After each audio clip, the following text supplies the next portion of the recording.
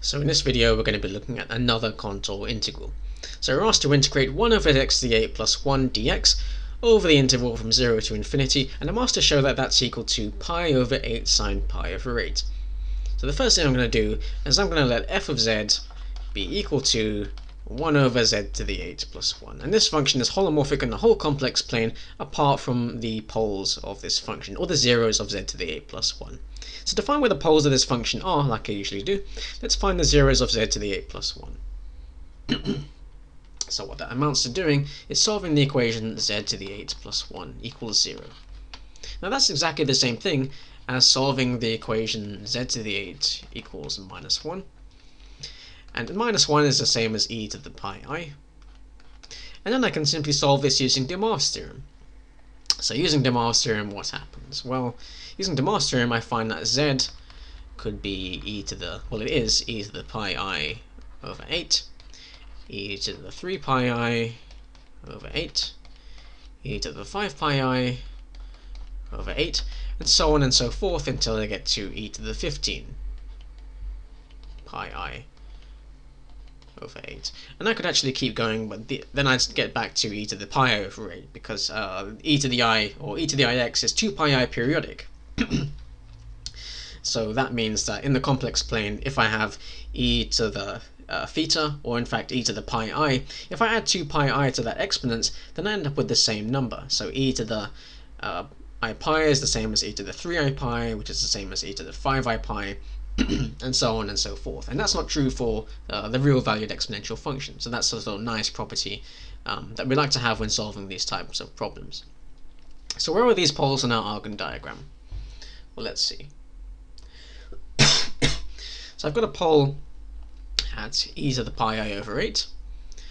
I've got a pole at e to the 3 pi I over 8. Remember, e to the I theta. Theta is basically the angle that the number makes the real axis. I've got a pole at e to the 5 pi I over 8, e to the 7 pi I over 8, and all the rest follow similarly. So they all lie on this sort of unit circle. Now, if you watched all my other contour integration videos up to this point, you'll see that what I usually did was I would always draw a semicircular contour, or something like a semicircular contour, that goes around my poles. Excuse me. And then I'd find the residues at those poles, and then use the residue theorem. But I've actually got 8 different poles here, and even if I did use a semicircle, then I would still actually have to calculate 4 different residues, because if I drew a semicircle like this, I'd be encompassing 4 different poles. And that's computationally very tedious, because if I had something like z to the 100 plus 1 in the denominator, then I'd be here calculating 50 different residues. And if you're doing this by hand, then that's going to take you a very, very long time. So there's got to be a better way of doing this, and there is. So instead of using a semicircle, I'm going to use a sector instead. So let me show you what I mean.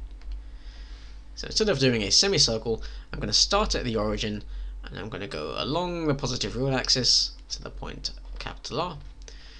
Then I'm going to go around this pole here, and I'm going to stop halfway between these 2 poles, and then I'm going to go back towards the origin. And so I have now completed the loop. I've got a closed contour. So I'm going to go round, I'm going to go along here, around the arc, and back to the origin. So I'm going to call this whole contour C, and as usual this curve is going to be gamma sub r. So let's look at what contour integral this gives me. So when I put it all together, by the way, I'm starting at 0, and I will assume that r is greater than 1, as I usually do. So what contour integral do I get? I have that the contour integral over c of my function f of z dz, that is equal to the integral from 0 to r of f of x dx, plus the integral over gamma sub r, so now I'm integrating over the arc, f of z dz, and now I've got this last contribution from this line here. Now this part is a little tricky, but if you think about it, I'm actually just taking this same integral from 0 to r, and I'm rotating it through some angle to get this line. So this line right here, is basically just a rotation of this line. So let's find out how to do that. Well, what's this angle here? Well, this pole is e to the pi I over 8, and this pole is e to the 3 pi I over 8. So therefore, this line running through makes an angle of e to the 2 pi over 8, that's it, with the positive real axis. So this angle is going to be 2 pi over 8, or it's going to be pi over 4. So that angle is pi over 4. So basically, to take this line and rotate it, I've got to multiply every point on this line by e to the I pi over 4. But that actually still doesn't solve the problem, because if I do that, then I end up with a line that faces this direction, and I want it to face the other direction, so I want it to face this way. So I've got to rotate it by a further 180 degrees to do that. So what does that mean? Well, I want to start with x, and I want to multiply it first by e to the, so x, e to the I pi over 4, that gets it in this direction. Then I want to multiply through by another 180 degrees. So I want to rotate it by 180 degrees. So to do that, I've got to multiply by e to the I pi. So e to the I pi. But e to the I pi is minus 1. So if I take e to the I pi and multiply it by this whole thing, it's just going to be minus x e to the I pi over 4. So that's the same thing as e to the minus I pi over 4 times x. So what does this mean exactly? Well, when I plug this into my original integral, so if I make the substitution x e to the, what was it? So if I make this substitution here, what I'm actually going to end up doing is, instead of just getting f of x dx, or 1 over 1 plus x to the 8, I'm actually going to get minus e to the I pi over, was it over 4? Yeah, so it's over 4 times the integral from 0 to r, because remember it's the same thing as this integral, just rotated, dx over 1 plus x to the 8. Okay, so that means I can collect these terms together. So this first integral and this third integral, I can collect those terms together. And what does that give me? Well, that gives me 1 minus e to the I pi over 4 times the integral from 0 to r of f of x dx plus the integral over gamma sub r of f of z dz. Alright, so now I'm in a position to use the residue theorem. So let's find the residue of my function f of z, where f of z is 1 over z to the 8 plus 1, and I want to find a residue at this pole here. Remember, that's the only pole lying inside my contour. Okay, so let's do that. So I want to find the residue of my function f of z at the point z, what's this? Z equals e to the I pi over 8. That was the location of my pole. So by definition, that is just simply the limit as z approaches e to the I pi over 8 of z minus my pole, which is z minus e to the I pi over 8 times my function. My function was just 1 over 1 plus z to the 8. So this is times 1 over z to the 8 plus 1. Now at this point, you might be tempted to factorize z to the 8 plus 1 into z minus e to the I pi over 8, z minus e to the 3i pi over 8, and you end up with a long list of a product of factors in the denominator. And then you might want to cancel out these two factors here and try to plug in e to the I pi over 8. And that's the way I've done it in all my other videos. But that's actually the longest possible way of doing it. There's actually a faster way. And I'll show you how. Because if I plug in z equals e to the I pi over 8 into this equation here, this expression, I'm going to get e to the I pi over 8 minus e to the I pi over 8, which is 0. And on the bottom, I'm going to get e to the I pi over 8 to the power 8 plus 1. Well, e to the I pi over 8 to the power 8 is e to the I pi. And e to the I pi is minus 1. And minus 1 plus 1 is just 0. So I end up with 0 over 0, which is an indeterminate form. And that means I can use L'Hopital's rule instead. So L'Hopital's rule says that this is exactly the same thing as the limit as z approaches e to the I pi over 8 of the derivative of the top, which is 1, divided by the derivative of the bottom. And the derivative of z to the 8 plus 1 is 8z to the 7. Now I can plug in e to the I pi over 8, and I've got something that's much more simpler than a long list of factors. So when I do that, what do I get? Well, I get 1 over 8 e to the 7 pi I over 8. So now if we use the residue theorem, that tells me that the integral of my function f of z dz over the contour c is just 2 pi I times the sum of my residues, which is 2 pi I times this thing, so 2 pi I times 1 over 8 e to the 7 pi I over 8, which is just pi I over 4 e to the 7 pi I over 8. So that's what I get using the residue theorem. So let's think about our other integrals now. So I've also got to deal with this contribution here, which I'll deal with at the end. And I've also got to deal with this gamma sub r integral. So let's deal with that.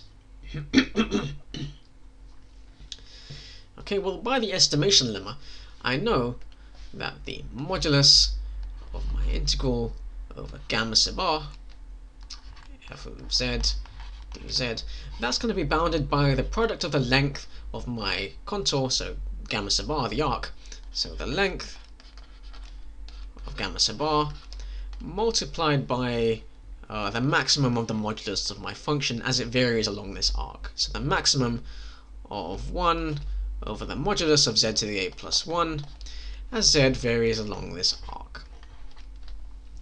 Okay, so what's the length of gamma sub r? Well, if you think about it, this is just an eighth of a circle, okay? Because it makes an angle of pi over 4 with the positive real axis. And if it's an eighth of a circle, then that enables me to calculate this length here. Because if I had a full circle here, then the circumference of that circle will be 2 pi r, and I've got to divide that length by 8 if I want this length here. So this length is going to be 2 pi r over 8.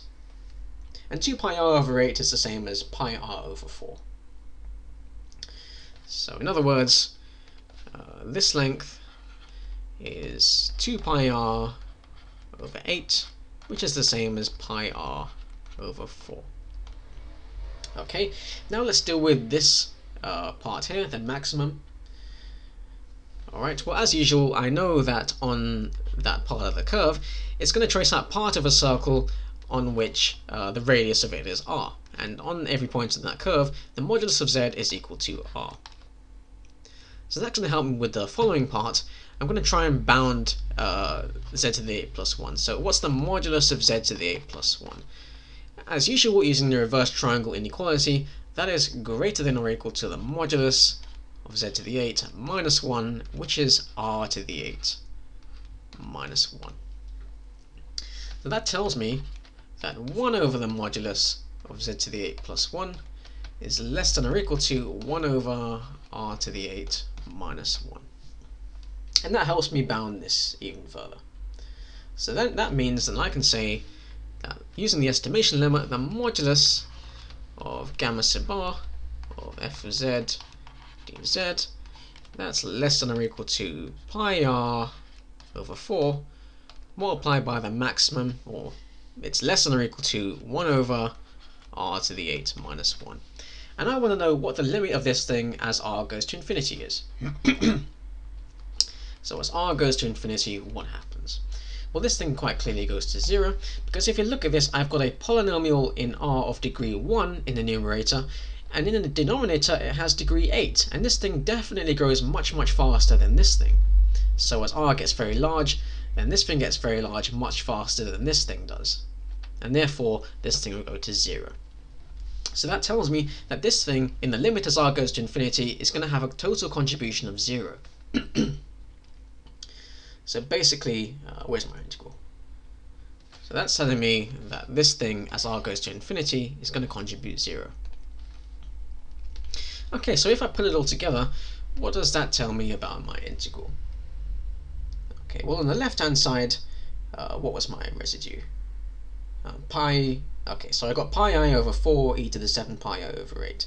So on the left, I've got pi I over 4 e to the 7 pi I over 8.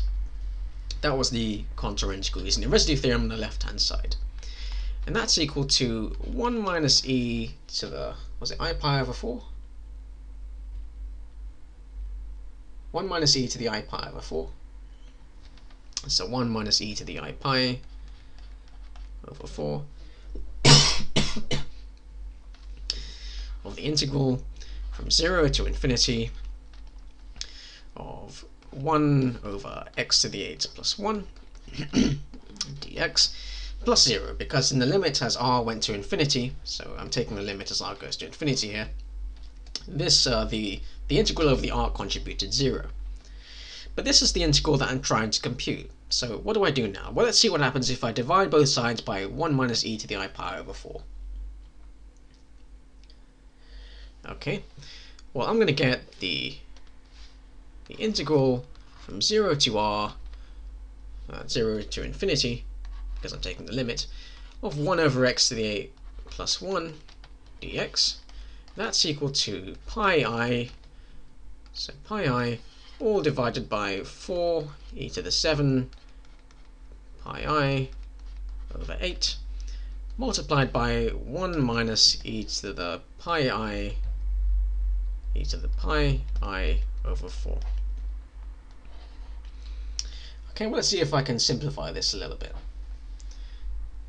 Okay, well, let's see if I can write this in a different way. Well, this is the same thing as pi I, all divided by 4 e to the 7 pi I over 8 times 1 minus e to the 2 pi I over 8, because I'm just rewriting pi I over 4 as 2 pi I over 8. It's the same thing. And now let's see what happens if I multiply this thing through. If I multiply through by e to the 7 pi I over 8, what am I going to get? Well, I'm going to get pi I in the numerator, and I'm going to have to divide by 4 times e to the 7 pi I over 8 minus, well, 7 pi I over 8 plus 2 pi I over 8 is 9 pi over 8. So that's minus e to the 9 pi I over 8. Well, the exponential function is 2 pi I periodic. So that means I can subtract multiples of 2 pi I.